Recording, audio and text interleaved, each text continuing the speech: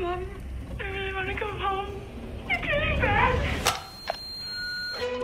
You know that moment when you realize your cozy family vacation to the Alps might involve more than just yodeling and some hot chocolate? No? Well, Gretchen certainly didn't expect her trip to turn into a scene from a horror movie either. But hey, who hadn't had a vacation go sideways? When I first saw the trailer for Cuckoo, I was more excited than a kid in a candy store. The trailer promised a creepy horror experience set against the stunning backdrop of the German Alps. A teenage girl, a remote resort, some bloody visions. What could go wrong? Well, as it turns out, quite a lot. Cuckoo is a movie that clearly has big aspirations, and in many ways, the film succeeds. The horror set pieces are well crafted, with a few scenes that generally got my heart racing and made me double check my locks at night. The sound design in particular is top notch, adding layers of unease that makes the hair on the back of your neck stand up. But as much as I wanted to love this movie, and trust me, I really did, unfortunately Cuckoo feels like it's trying to do too much at once, and the result is a film that's more confusing than terrifying by the time the credits roll. Let's start with the positives, because Cuckoo isn't a total miss. The setting is fantastic. The German Alps are as beautiful as they are menacing, providing the perfect backdrop for a horror movie. The first half of the movie is filled with creepy moments that keep you on the edge of your seat, wondering what will happen next. But here's where things start to unravel. As the movie progresses, it becomes clear that Cuckoo is trying to juggle too many ideas at once. There's a psychological horror, the family drama, the supernatural elements, and a few other plot threads that I won't spoil here. It's a lot to take in, and the film doesn't do a great job of tying everything together. One of the biggest issues is the character development, or lack thereof. Gretchen, our protagonist, starts off as a sympathetic character, but as the story progresses, her motivations become increasingly unclear. By the time we reach the third act, it's hard to understand why she's making certain decisions, which makes it difficult to stay invested in her journey.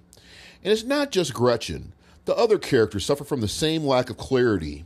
Their actions don't always make sense, and the movie doesn't give us enough insight into their motivations to make the decisions feel believable. This lack of character development leads to a serious problem in the third act, a complete lack of tension. In a horror movie, the final act is where things should really ramp up, where the stakes are at their highest and the tension is almost unbearable.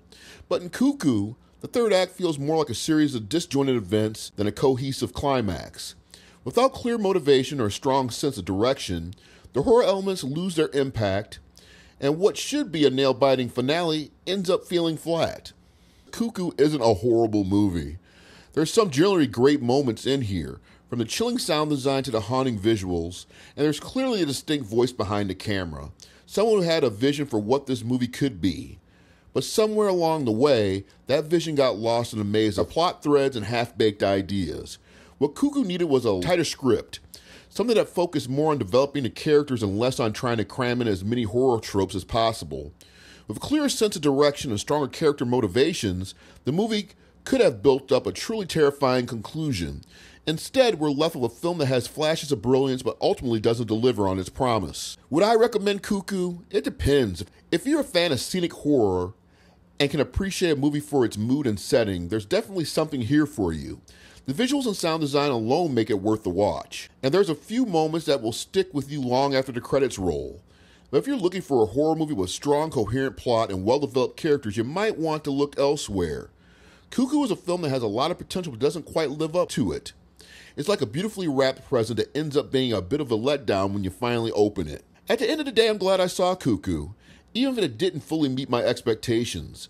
It's a film that tried to do something different, and while it didn't completely succeed, it's still an interesting entry into the horror genre. Just don't go in expecting the next great horror classic. If you enjoyed this review and want to hear more about the latest movies, be sure to check out my channel, Troy Hill Talks. I got plenty more reviews coming up. So don't forget to subscribe and hit that notification bell. Let's talk movies.